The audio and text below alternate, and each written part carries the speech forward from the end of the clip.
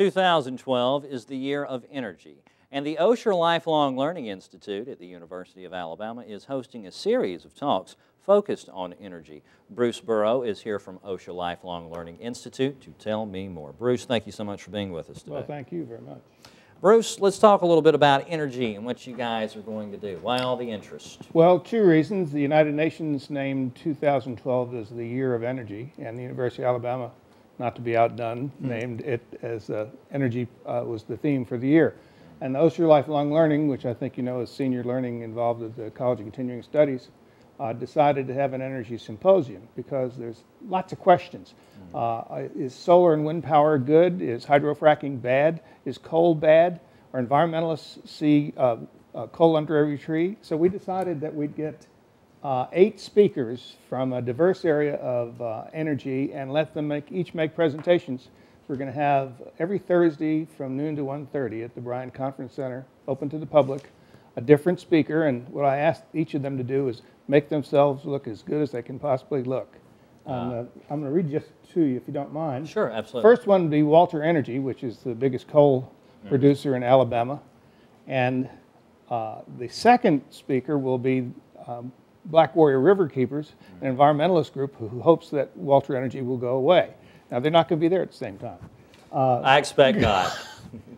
September 27th, we're going to have a representative from Virent Energy Systems, which is a biofuels company.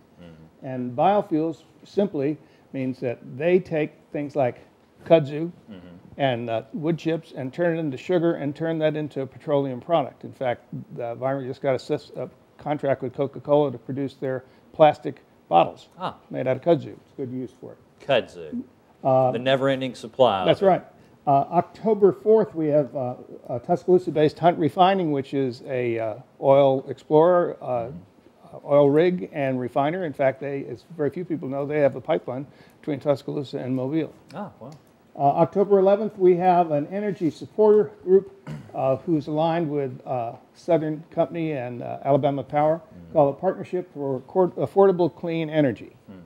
On October 18th, I think this is really interesting. Dr. Nick Tu, who's right here at the University of Alabama, is the state geologist. And he's going to talk about the Alabama Oil and Gas Trust Fund. And I wish he were going to talk about that prior to September 18th, but when we have the constitutional amendment vote. There you are.